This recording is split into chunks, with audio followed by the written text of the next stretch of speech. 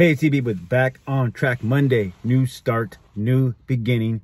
Just got done with Super Bowl weekend, so big calorie weekend. So whether you had a bad weekend, maybe you had a bad week, bad month, bad year, whatever it is, hey, I'm all for having big goals. Maybe you want to lose 20 pounds, 30 pounds, 40, even 50 pounds. That's awesome. But sometimes those big goals can seem insurmountable. It's like you're standing at the base of Mount Everest and you're looking up and going, how in the hell am I going to get to the top?